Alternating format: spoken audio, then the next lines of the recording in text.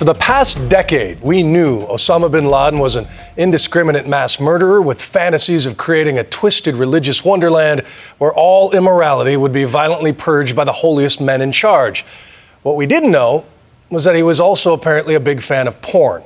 His boogeyman image seems to shrink with each new discovery from that Pakistani compound, and Martha Raddatz has tonight's latest details. It was dark, chaotic, and a literal blur of gunfire when SEALs grabbed the treasure trove of intelligence inside the Abbottabad house, intelligence that reveals some stunning bin Laden pastimes. In fact, U.S. officials say they have learned more about terrorism in the last 10 days than they have in the last 10 years.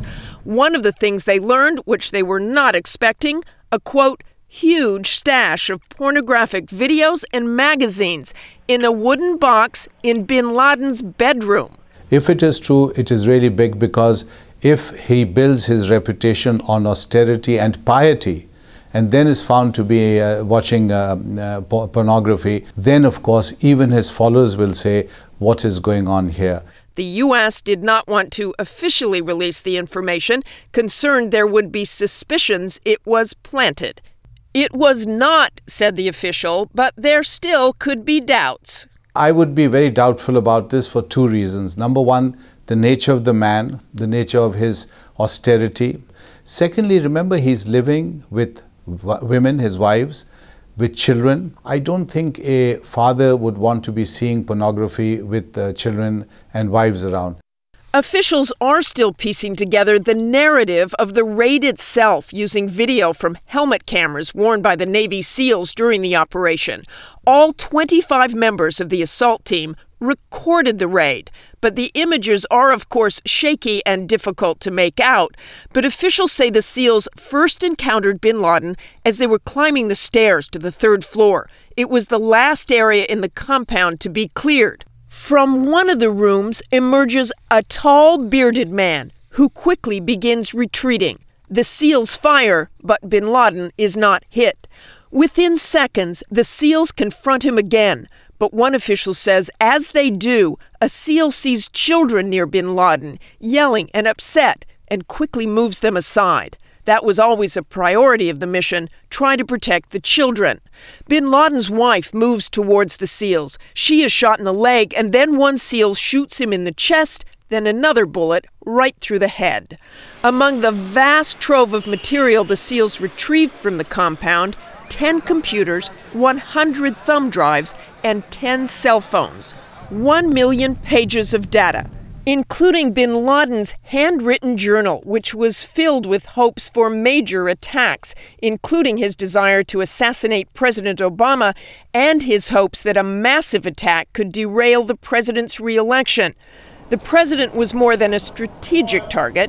Though he is a Christian, bin Laden saw him as a traitor to the Muslim religion. I would say this is probably very personal on bin Laden's part. To kill a president that he believes has probably violated the Muslim faith, is not following bin Laden's philosophies about what Muslims should be doing. And so he's incensed, inflamed, and I think also obsessed about killing a president, because that would be like a mark above, I believe, 9/11. The al-Qaeda leader even eventually tallied how many American lives it would cost to force a U.S. withdrawal from the Arab world.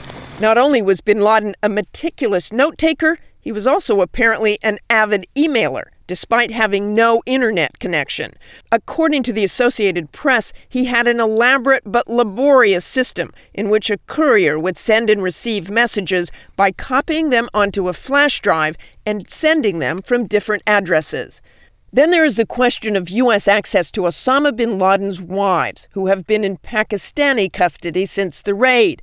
But the government was finally granted access to 3 of the wives this week. The women were said to be hostile towards their interrogators.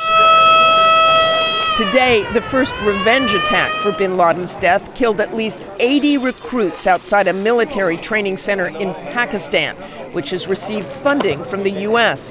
A spokesman for the Pakistani Taliban took credit, saying they will target any ally of the United States. U.S. officials continue to mine the cache of information gathered in the raid in hopes of identifying more al-Qaeda operatives, learning more about how the network functions, and disrupting plans for future attacks.